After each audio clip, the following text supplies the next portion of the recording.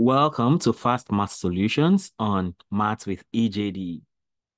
In this video, we'll be dealing with this question to differentiate y equals the inverse of x, that's sine inverse x. Okay. At this point, I'd like to quickly clarify that, I know there's a lot of confusion about the difference between 1 over sine x, right? 1 over sine x. 1 over sine x is cosec x. That's cosec x, right? And there is also y equals sine inverse of x.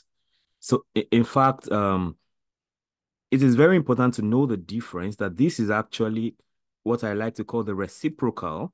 This is the reciprocal of sine x, whereas this is the inverse of x, and their treatments are actually different. So the question we have is to differentiate y equals sine inverse x.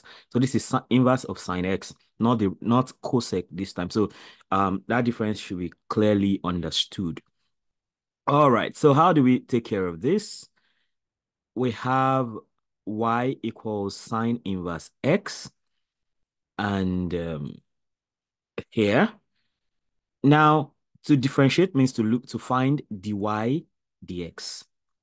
So if that is the case, how can we actually do that here? Now, from the look of things, there's no direct, except if you already memorized it, there's no direct way to just say dy dx equals something in particular. So you want to go step by step.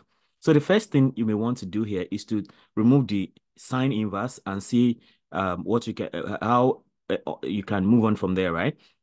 So, and of course, since you have y equals sine inverse of x, the way to undo inverse is to take the sine of both sides. So you have sine of y equals sine of sine inverse of x. So that this cancels this, and then you have sine y equals x, and that is how we got to this point.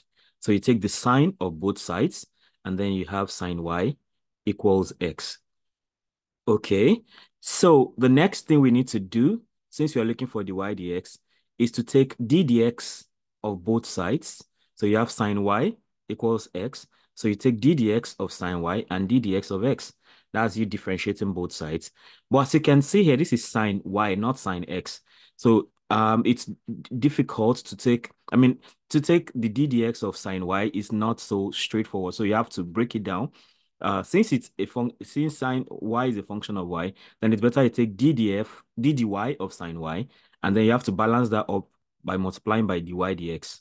So this is what you can call implicit function. So I'll be making videos on calculus very soon. So I'm going to take all of these things from the scratch to so I'll explain everything in bits.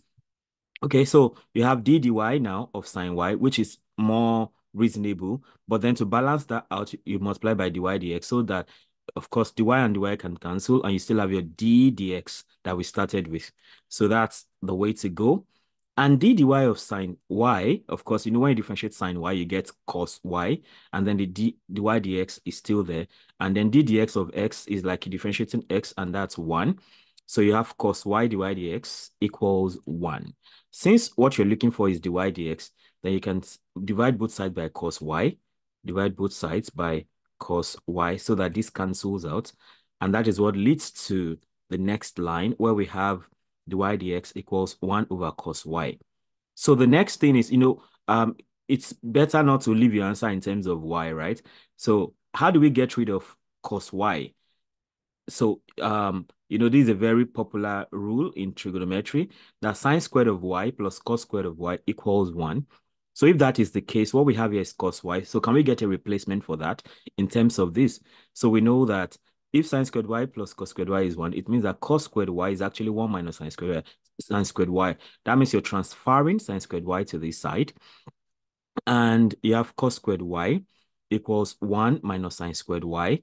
And of course, cos squared y means the square of cos y. So since you're looking for just cos y, you take the square root of both sides. So take square root of cos squared y, take square root of 1 minus sine squared y, and then square root of cos squared y simply gives you cos y, and then you have root 1 minus sine squared y. Interestingly, if you remember where we're coming from, you see that sine y is x, sine y is x. Definitely sine squared y is the same thing as sine y all raised to power 2.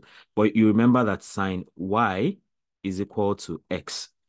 So that means you can come this way. You have cos y equals square root of 1 minus sine y now is x. So so it means instead of sine y all squared, you have x all squared. And that gives you cos y equals square root of 1 minus x squared. And from there, you remember your dy dx is 1 over cos y. So now cos y is square root of 1 minus x squared. Finally, dy dx is equal to 1 over square root of 1 minus x squared. And that's how it's been. If you have not subscribed to this channel, feel free to do that. And of course, press the notification bell so you can get notified whenever I release a new video. Thank you for listening. See you in the next video.